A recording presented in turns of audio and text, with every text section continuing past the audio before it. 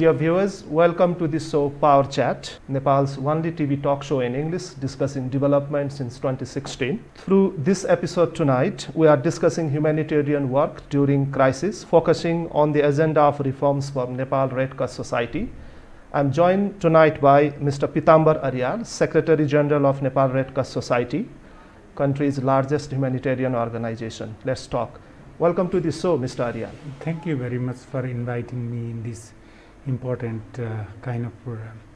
Well, you have been into the humanitarian work for a long time and recently working with the Nepal Red Cross Society, country's largest humanitarian organization, as I mentioned at the beginning. Nepal Red Cross Society in Nepal have long been criticized for not maintaining transparency. Also, there were media reports about the good governance issues. So you are new with the Nepal Red Cross Society as the General Secretary, along with other members and leaders. How do you evaluate the current state of humanitarian work in relations to delivery of Nepal Red Cross Society throughout all these years? Well, when it comes to my involvement with Red Cross Society, definitely I am new particular for this position as Secretary General. However, I used to be involved in various roles and responsibilities. I started my volunteer career at the school, like being junior and youth Red Cross member and teacher sponsor, and later on I used to be professional, or I was heading health service department, disaster management department and youth Red Cross department of Nepal Red Cross Society. That was, I think, more than 15 years my involvement, and at the same time I used to be with IFRC, and being a member of IFRC, I know Nepal Red Cross and its working kind of procedures or modalities. Definitely last 8 or 9 years, let's say not that, maybe around 5-6 years, I was completely out from Nepal Red Cross Society. I used to be with IFRC. That's why, of course, I have been seeing or observing various news and various media kind of reports and various concerns as well. And it is highly essential to ventilate to our audience or public what Nepal Red Cross has been doing or where we can move forward.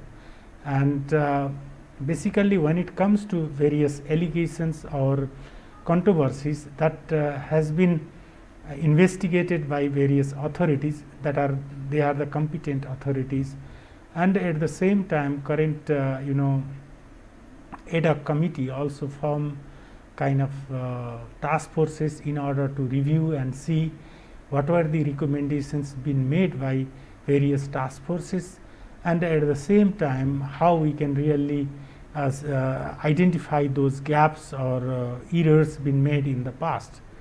So based on that, we have been working very rigorously to come up with a clear kind of agenda for transformation of Nepal Red Cross Society.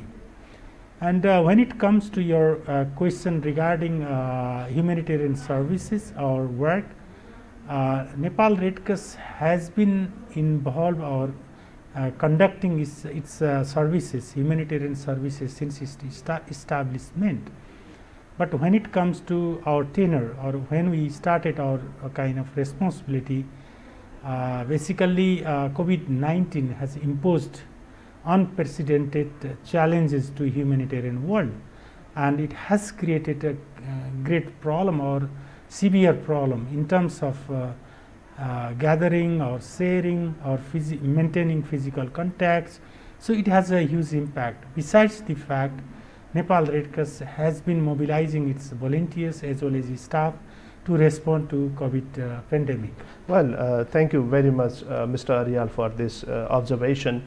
I will come back to you on your way of work here in Nepal amid COVID-19 pandemic. But again, do you agree that the resources have been misused in the recent years with the Red Cross? Because there were not only media reports, but also criticism from the oversight bodies as well. And what are your plan, putting the Red Cross glorious history in Nepal at place? Well, we would like to, while saying we, it means the ad hoc committee is committed to make its services very efficient or cost effective. That is our first kind of commitment that was being made during our first CEC meeting. And secondly, we want to maintain transparency. All the work being carried out by ad hoc committee will be very, very transparent. And we want to ensure or adhere or comply good governance mechanisms. So these are our key principles. Of course, we are guided by Nepal Red Cross, our Red Cross principles, international Red Cross principles, which really which clearly indicates that all these principles come there as well, like humanity, impartiality, or neutrality, or there are independence. There are 7 basic principles which also talks about transparency or following the minimum humanitarian principles as well. So we are very much committed. And secondly, as I highlighted in my earlier conversation, or saying that we really want to see those recommendations made by various investigation committees formed by Social Welfare Council, or formed by even within Red Cross, Nepal Red Cross had formed a committee, and there was some sort of investigation going on in the past as well, and the district administration office. So we would like to go through, and we have already gone through those recommendations, and certain actions have been taken as already. So while saying that, definitely we need to improve our system, and when it comes to proper use of resources, that is a key concern. And whenever we get a huge resource from international support or generate funding domestically, we need to make sure that that resource goes to targeted population. Well, what is your vision of the Red Cross? I mean, the new leadership's vision of Red Cross here in Nepal, the principles that you are mentioning, that of the neutrality, transparency, objectivity and all. Well, we would like to be very, very transparent and accountable, cost effective humanitarian agency which could deliver humanitarian services to most vulnerable population. Or the way we work will help to reduce humanitarian or human suffering.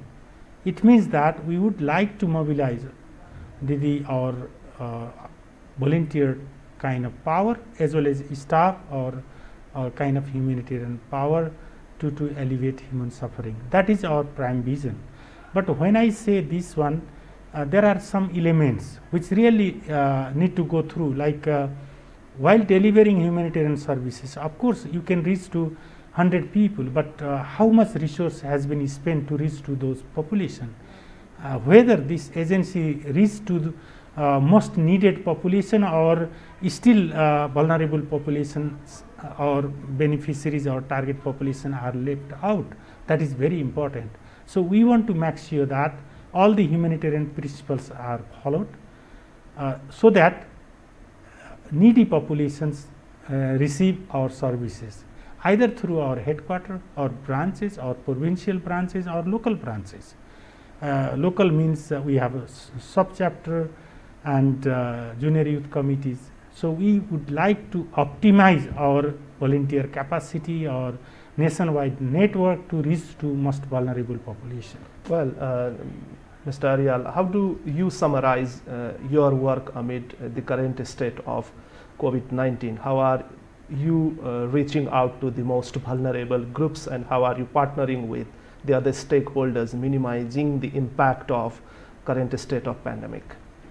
Actually, Nepal Red Cross Society, as you rightly highlighted, that one of the largest humanitarian organization in Nepal. It has 77 district chapters. We have 7 provincial committees, but it has many sub-chapters and huge network of junior youth Red Cross circle. So there are more than 100,000 trained volunteers, and we have 1 million general members, or total it's more than a million kind of volunteers. So it's a very big network. That's why reaching to most vulnerable becomes little bit easier compared to other agencies. When we start any program, we headquarter doesn't directly implement to the area or targeted area. We go through our province and district chapter and sub chapter. That's why we have some sort of comparative advantage to mobilize our volunteers or trained human resources. When it comes to COVID response, from the very beginning, like we started COVID response, or Nepal Red Cross had started COVID response in February. Although even government of Nepal imposed or started the lockdown in March. So Nepal Red Cross, with the support of International Federation of Red Cross and Red Crescent Societies, started working on COVID-19 response. That was started with having some sort of guideline, some kind of approach paper, how to reach or how to deliver information or services to most vulnerable. That was the key work. And once approach paper was designed, then later on safety and security guideline was being developed. And Nepal Red Cross has been providing services to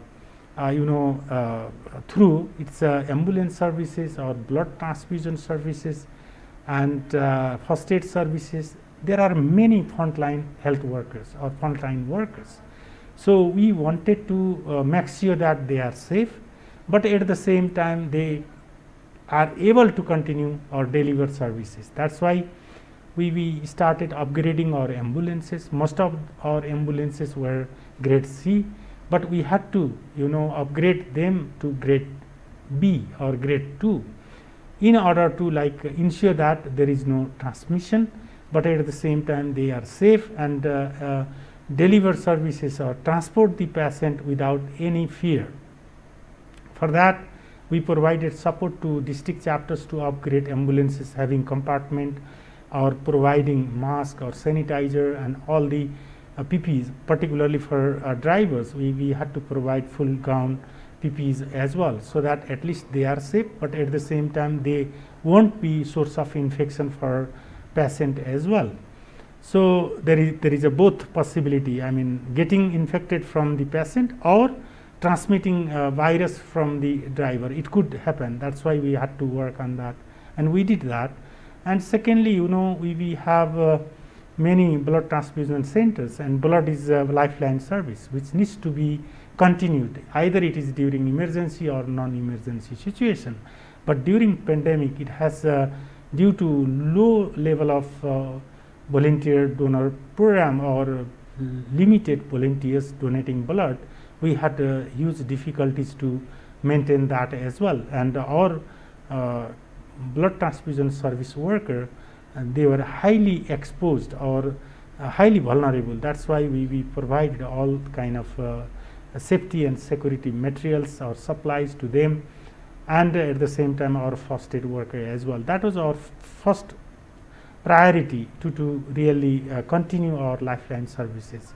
And secondly, that was not enough, because there was a high possibility of at that time community transmission, although it was not happening. Then government was our government and local bodies or local government started having quarantine centers or holding centers. So we provided our services or support to quarantine and holding centers by providing hygiene kits or blankets, tarpaulins, buckets, and even we established hand washing posts. So in this way we provided our support to government. And later part, what we did was we had a collaboration with the International Federation of Red Cross and Red Crescent Societies. We have various partners, PNSS, as well as like UNICEF or WHO, UN agencies, and even Coca-Cola Foundation, and they provided many items like ventilators. And we are handing over ventilators in 7 hospitals. And we started from Kathmandu, and we went to Province 1 and Province 2, and Province 3, I think most probably today they are handing over, and we are going to Province 5. In this way, 3 also done. So all 7 provinces, mostly the government identified specialized hospitals who provide COVID response or treatment services. We are handing over ventilators. Not only that, other PPEs and other items also handed over to government treatment centers in a phased manner. So I would like to highlight here, it's not only hardware part, but we also worked in software part, like organizing training, IPC, infection control and infection prevention and control. That is basically for drivers and frontline workers as well as our volunteers, because volunteers, they are working rigorously in the community or in the districts. That's why we use virtual means in order to organize this kind of trainings. While doing so, we invited technical people from government of Ministry of Health as well, in order to facilitate some trainings as well. Well, Mr. Aryal, you touched upon so many interesting issues. Really exciting to know that you're working with the vulnerable communities here in Nepal, minimizing the impact of COVID-19. Any specific reference or studies or your engagement protecting the most vulnerable groups, including that of the children and women? Of course, I wanted to highlight that part as well. While saying while delivering services, we didn't only focus on hardware or software. At the same time, we provided services to street children, like combo kit, like food combo kit, kind of package was being distributed to our street children.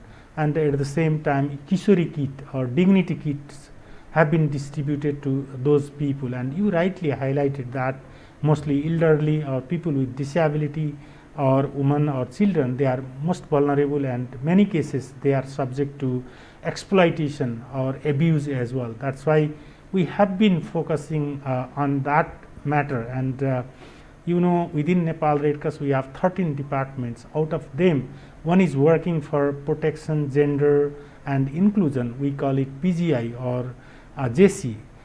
So whatever we call, but prime focus of this department is to identify needs of those marginalized groups and design program and implement accordingly. And some cases it implements vertically to the community, but at the same time that departments ensures that other departments are using a PGI lens while identifying needs of the community, while working for DRR or DRM, disaster risk reduction or disaster risk management or community resilience program or health service program. They need to ensure that protection, gender or inclusion elements are included, or those lanes are there. For that, they develop some sort of guideline and some kind of checklist, and even monitoring a checklist as well, and that ensures that all the departments are using those lanes, and whether they certify or not, that kind of mechanism also we are working. Also, could you elaborate more about the disaster preparedness here in Nepal, a part of the humanitarian work? And the recent report published about the disaster condition states about the geographic impacts in the countries like Nepal. Are stakeholders in Nepal, including that of the state authorities, ready to tackle with any possible disaster? Well, thanks for raising this issue, and this has been a key challenge for Nepal as well as many other developing countries, including developed as well. And we know climate change impact has greatly contributed to have very, very extreme events, either that is flood or landslides or heat wave or cold wave, or many kind of like cyclones, and many people killed due to disaster events. And when you see disaster occurrences, then of course mostly coping capacity of developing country is very, very less compared to developed countries, because they have a system and forecasting mechanisms are there, and good technology has been properly used But in our case, basically, I wouldn't say government is not working. Definitely government has done quite a good preparation and work. But however, when we compare with disaster incidents and our response mechanism, still it is not very adequate. That's why there is a huge need to improve or strengthen our capacity. Either it is government capacity or other agencies capacity. I mean, we worked quite a lot in order to establish a National Disaster Risk Reduction and Management Authority, and there is an act. Before we didn't have, we had Natural Disaster Relief Act, but now the act has been changed and it is more encompassing all the elements or components of disaster risk reduction or preparedness, which is very holistic. And there is a council, and council is chaired by Prime Minister, and there is a executive committee as well. So various agencies are member of that. But while saying that, probably COVID response has been done through other act. Since we have already DRRM Act, then probably this could have been activated rather using other act and forming other mechanisms. But government felt that that is the best option. But what I would like to highlight here is that still a holistic approach is needed. Now COVID is not only health problem or health issue, it is social, economic, and even psychological.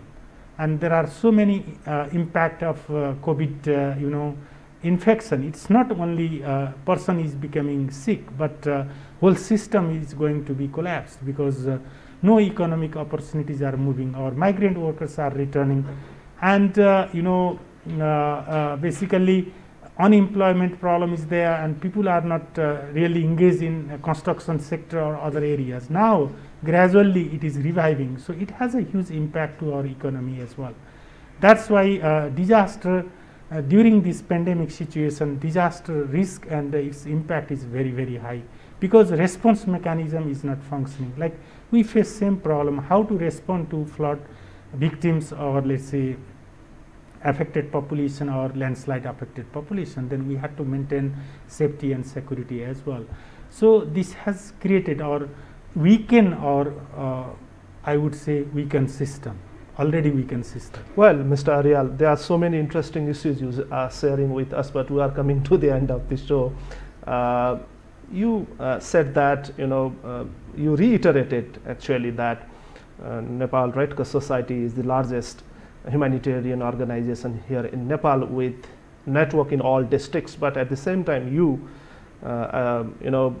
also agreed that your resources have not been properly utilized responding to the crisis, especially that of the lack of blood, or those who in need of emergency work.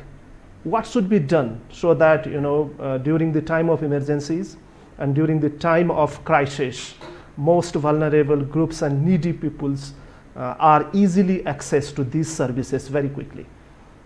Thank you for this question. I think probably I need to little bit clarify that Nepal Red Cross, to be very honest, doesn't get financial support from government. Only for certain areas like blood transfusion or certain places it gets some sort of support, except policy support. Nepal Red Cross doesn't get financial kind of contribution from government. Besides that, Red Cross is able to generate funding from international partners. So we would like to build a good relation with our government counterparts or authorities, so that there is a smooth kind of flow of resources from international. But at the same time, we need to make sure that our resources are properly, whatever we received from international partners is being used properly. For that, we know we need to use EIL principle, that is efficiency, impact, and localization. Now whole system, or Nepal country itself has gone to federal system, and there is a provincial government and local government as well. That's why we would like to strengthen local level our bodies, our sub chapters or chapters, so that they have capacity and then they monitor or they can deliver the services. Once local level capacity is strengthened, then services will be effective as well as efficient. Why I am saying this is that mostly in the remote part of country, when someone is trained as a Red Cross volunteer, he or she can deliver services promptly. So they are beneficiaries, but at the same time they are responder. And when we talk about largest humanitarian organization, it's built by the sub-chapter, district chapter, and its nationwide volunteers. So we really count on them, and our prime responsibility is to build their capacity, build roster and monitoring system, and refresher or having some sort of backup mechanism so that we can mobilize them effectively and efficiently. Well, Mr. Aryal, thank you very much for joining us. It was a pleasure talking to you.